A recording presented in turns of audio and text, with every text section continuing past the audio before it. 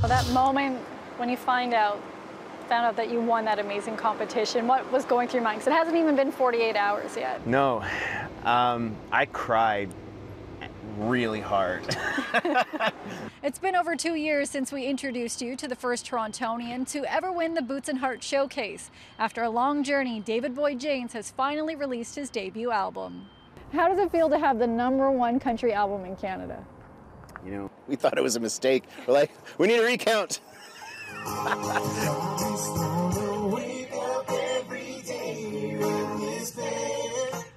Before David won the Boots and Heart Showcase in 2019, he went through a rough breakup in 2017 that changed his life as he knew it.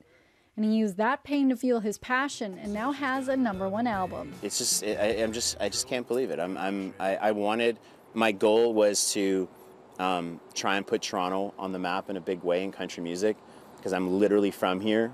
You know, I was born 2 minutes down the road. I was born at St. Joe's Hospital. Like, it's just, and I'm just really grateful that I get this opportunity to do that. And Toronto's right behind you for the Writers' Round and all this. When you look at the venues, like you can see like Budweiser Stage right past there, Scotiabank Arena. Is there a venue there that you would love to play, you're working towards playing at? All of them. Since I was 12, we would drive by Molson Amphitheater. I know it's the Budweiser Stage, but we'd drive by there and I'd just say, one day, Mom, you know, I'd look out the window and I'd just stare at it. And to think that we're getting closer and closer to that becoming a reality. Always one to put others first, he has created the Writers' Room that will help showcase other artists and will help grow their businesses in a professional setting.